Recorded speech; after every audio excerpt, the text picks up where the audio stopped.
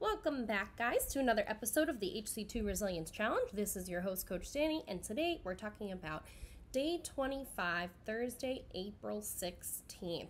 All right, guys, so we have a lot to do today. To start off, we'll either be doing 2 rounds of the warm-up, followed by a dumbbell or barbell specific warm-up, or we'll be doing 3 to 4 rounds to complete it out if we're not doing the equipment variations. So, to start, we have our 30 jumping jacks, 10 push-ups, 10 air squats, 10 sit-ups, and 10 towel or ring rows, followed by a 10 to 20 second crab bridge. Make sure your fingers are pointing behind you for the crab bridge and really get a good stretch through the shoulders. Keep that head neutral and open your hips all the way towards the ceiling. All right, you're only doing 2 rounds if you're going into our either of the equipment variations. So either with a dumbbell, kettlebell, or barbell, you'll be doing Jefferson curls, hang muscle cleans, front squat, and push jerk. 3 sets of 5. All right, following that, we have some push jerk or overhead work and some single leg dumbbell or kettlebell deadlifts.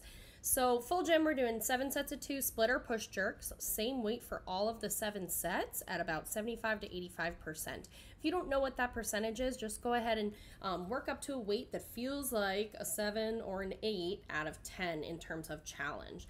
Then we'll be pairing that with 7 sets of 4 single leg dumbbell deadlifts on each side. Same challenge with all sets. You can use the same weight across for those. If you're using a dumbbell or a kettlebell, if you have 2, go ahead and do 7 sets of 4 dumbbell or kettlebell push jerks, okay? If you only have 1, do 4 on each arm, making sure that when you lock out, your arm is right next to your head, and not because you're tilting your head all the way over to your arm, but because it's locked out straight over your body.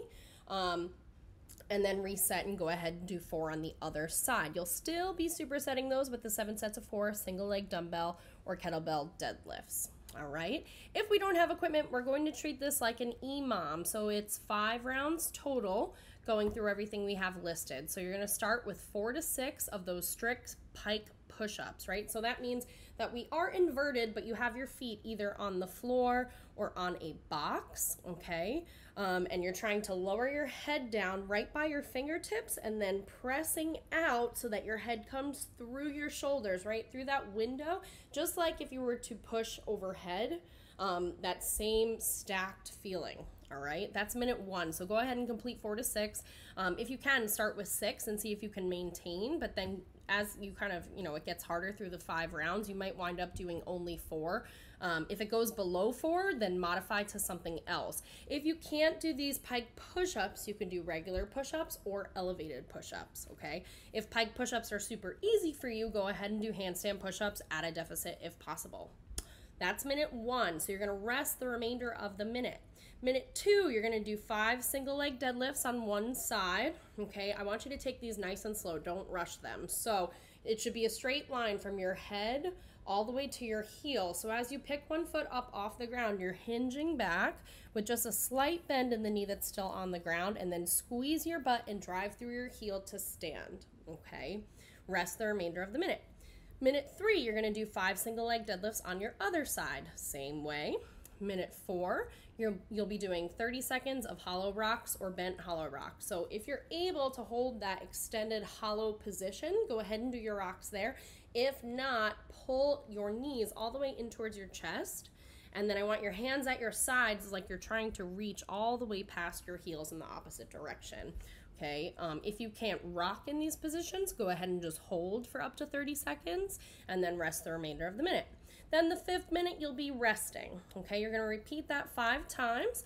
And if you're on for the live Zoom class, you'll be going through minute 1, minute 2, minute 3, minute 4, minute 5 total times for 25 minutes while everybody else completes the strength work. Okay, so it's very similar. It's just kind of in a different fashion of how we're delivering it or executing it. All right. Okay. After that, we've got our workout for today. Bend and snap, which is a 15-minute rep, as many reps as possible. Okay. Everybody's going to be starting with some variation of a single arm pull. So if you have Dumbbells, you're going to be doing 8 on your right side, 8 on your left side of single arm dumbbell bent over rows. If you do not have that, you're going to be doing single arm towel or ring rows, okay? So get it locked into the door nice and tight. Make sure that it's not going to open or anybody's going to come in, and then do 8 left and 8 on your right side. After that, if you have full gym, you're going to be doing single dumbbell front squats, switching sides as desired, same as if we're in our some equipment variation. Okay, and then the only thing that's different for some equipment in full gym is that full gym, we want you doing Russian kettlebell swings, okay, 16 of them. If you don't have a kettlebell, you can still use your dumbbell to do so, right? But you're gonna hug the top head of the dumbbell and you're gonna swing it that way, okay? We're gonna treat these, oops, that's not supposed to say American swings, I apologize. Russian. We're going to treat these like Russian kettlebell swings, so they're only coming up past eye level, right? So as far as that big aggressive hip hop can take the kettlebell or the dumbbell into the air. All right, guys. If we don't have a dumbbell or kettlebell, you're going to be doing glute bridges, which gives us that same feeling, right? So that hip opening is what we're looking for. And if you can, put your feet up on something that's about 12 to 18 inches high, and then really squeeze all the way up as you drive your heels into that platform. All right, now for everybody, we're going to do an intermission at 3 different points throughout this 15-minute. Now you can choose when you want to do that, but I'd say, you know, treat it wisely. Use the intermission, as sort of a break from the other things that you're doing. Okay, so at some point, 3 times during these 15-minute the 15-minute workout, you're going to stop and do either a 100-meter single arm overhead kettlebell carry, or you're going to do a 100-meter single arm carry with a kettlebell or a dumbbell, or you're going to do a bear hug carry. So you're going to hug some kind of object that's hopefully about 20 to 40 pounds, okay, and you're going to walk it out, okay? If you don't have a place to walk, just go ahead and march for 60 seconds. So these should each take you about a minute, all right, guys? Let's see. 100 meters also is 328 feet. Now, if you guys saw what I posted in the group, it's kind of that, what was it? It's, you can kind of track like how far certain distances would be from your house. You don't need a login. You don't need like a password, nothing like that. You just go on, find my location, and then you map it out, okay? Use that because it's super helpful.